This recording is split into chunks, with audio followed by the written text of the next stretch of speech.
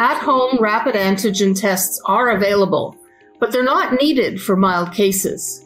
The rapid tests have been sent out because the number of people seeking COVID-19 tests has risen above what the capacity is to provide them. If you have cold or flu-like symptoms, you likely have COVID-19. The onset is usually quick and mostly mild if you've been vaccinated. And if this describes your situation, stay home for 5 days. Afterwards, continue to wear a well-fitting mask and avoid high-risk settings.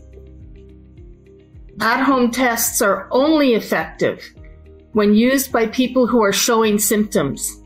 The results are not reliable if there's no symptoms present when testing. An at-home rapid test is a red light. It tells you when not to go, and it's not a green light for people who may not be having symptoms but still want to go out and socialize. It's not meant for that purpose. If a test is positive, it is positive. Isolate for 5 days, manage your symptoms, and notify your close contacts. You're also asked to report your positive test results.